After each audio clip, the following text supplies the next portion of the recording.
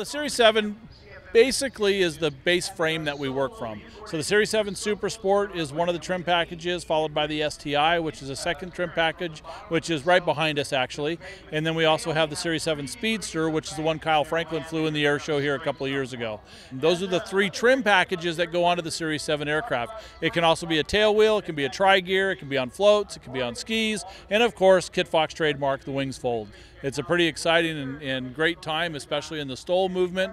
We've got a strong commitment in the STOL area, which has been our forte for many, many years. Coming from Idaho, that's kind of what it's all about. Sure is. So the Kitfox kit is pretty iconic. Are there any changes to that kit this year? Anything new? There hasn't been anything changes specifically to the kit. We've kind of stayed with what we have and what we do best. We have introduced a new instrument panel.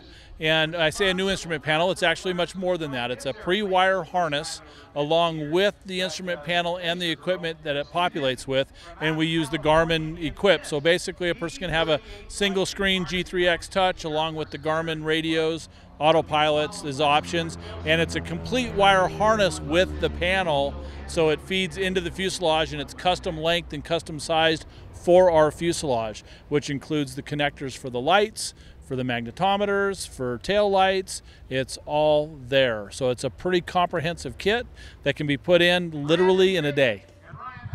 Looking forward past Oshkosh 2021 and into hopefully future Oshkoshes, what else is Kitfox going to be bringing to the market?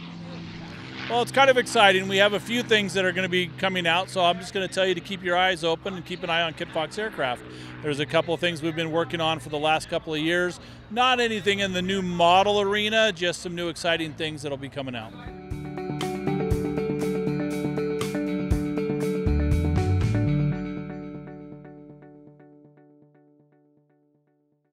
Aviation Safety Resources is disrupting the market for aircraft emergency parachute recovery systems. ASR systems are smaller, lighter weight, and offer longer repack cycles than similar products available in the current market. ASR has a recovery system available for every type of aircraft: sport, experimental, light sport, general aviation, urban air mobility, vertical takeoff and landing, electric propulsion, and unmanned aerial systems.